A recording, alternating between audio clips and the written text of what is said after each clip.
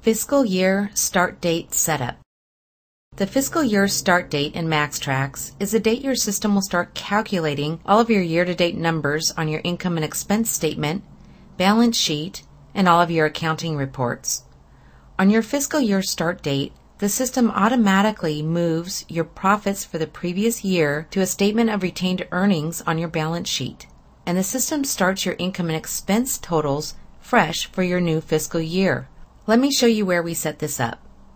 From the menu bar, click Setups and select Accounting and Payroll from the drop list, and select Fiscal Year Start Date from the side drop list to open the Accounting Setups window.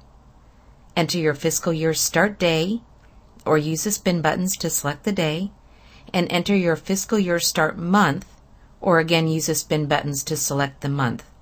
Now be sure the day is on top, usually 1 for the first of the month, and enter the month below.